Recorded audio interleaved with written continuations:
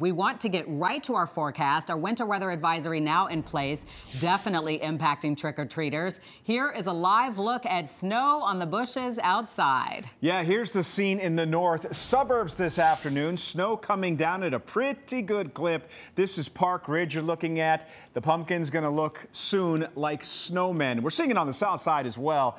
A snowy evening commute on the Bishop Ford Expressway near South Holland and heading into northwest Indiana, maybe where the snow is going to last the longest tonight. Let's toss it to Tim, who is following this.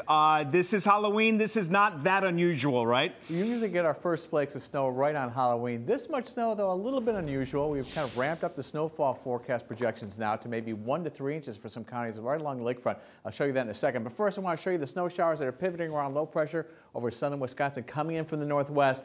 When the snow showers are over you, the snow comes down at a pretty good clip, reduces visibility with some gusty winds, maybe to a quarter mile or less, and lays down some snow that could actually stick on some of the road surfaces if it comes down hard enough, especially the grassy and elevated surfaces. This is a band of a little heavier snow here along and south of I-80 that stretches from about Gary right now to Chicago Heights, Monee, all the way out towards Manhattan. This is what we're going to see for the next couple of hours. It's prompted the National Weather Service to issue now a winter weather advisory in effect for Cook and Lake County in Illinois. This is in effect until 11 o'clock this evening.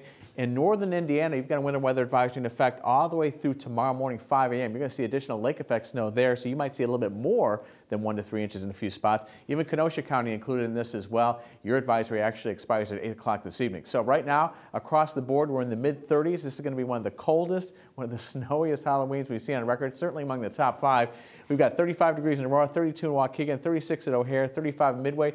Factor in the winds, and it feels like the teens and 20s out there. Keep that in mind for your trick-or-treaters between now and about 8 o'clock this evening, hovering just below freezing, but the wind's making it feel much colder. Notice the skies begin to clear around 9, 10 o'clock this evening, making way for some sunshine tomorrow. Look at these temperatures bouncing back into the mid-50s by Friday. More on that coming up in just a few minutes. Back to you. Thank you, Tim.